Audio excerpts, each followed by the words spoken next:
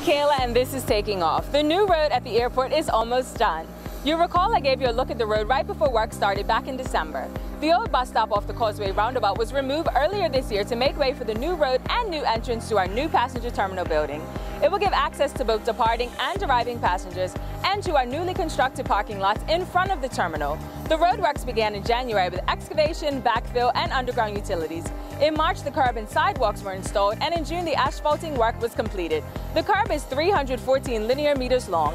80 cubic meters of concrete was used to pave the sidewalk, and in order to pave the road, 2,150 metric tons of asphalt and 7,500 metric tons of gravel were used.